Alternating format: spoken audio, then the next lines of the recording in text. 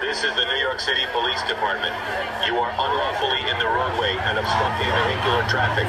You are ordered to leave the roadway and utilize the available sidewalk.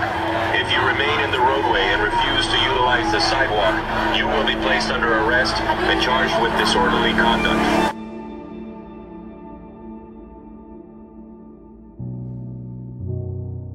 Thousands of protesters upset that Donald Trump will become the next president took over the streets in Midtown tonight. An unprecedented protest, the day after an unprecedented election.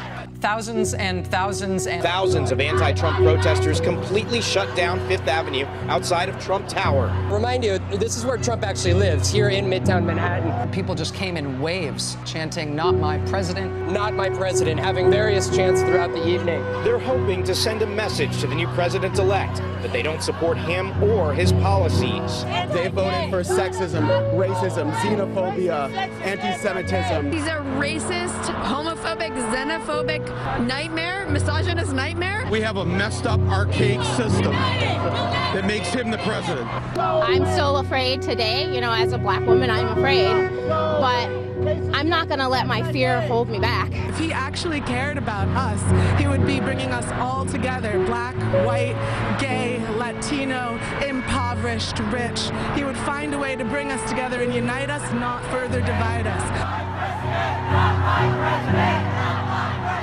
We are seeing protests at this hour in Seattle, in Portland, Oregon. And right now happening live, a confrontation between police and protesters. And this is not the only one. You've got Chicago, Boston, Philadelphia. it sounds like Tempe, Arizona. Nashville, Tennessee, in San Jose, California.